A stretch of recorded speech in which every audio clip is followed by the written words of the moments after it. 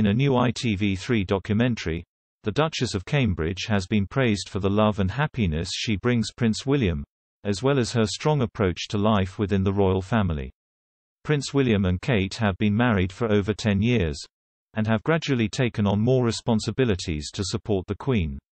The couple are now regarded as two of the most reliable members of the firm, with Kate hugely boosting the popularity of the monarchy.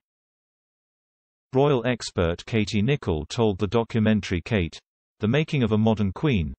Don't be under the illusion that Shusha's a wallflower, because Shusha's not. Shusha's very strong, Shusha's very confident, and I think she has a real clarity of vision, and I think William depends on that hugely, so she has brought a huge amount to William's life. She has filled William's life with love and happiness and security, and I think Shusha's made him incredibly happy." Another royal expert, Emily Nash, continued to say that following the difficult separation between Charles and Diana, Prince William had been reluctant to repeat that scenario within this own marriage. The royal editor for Hello! Magazine said, "William and Kate's marriage is very much a love match, and I think they seem incredibly happy together.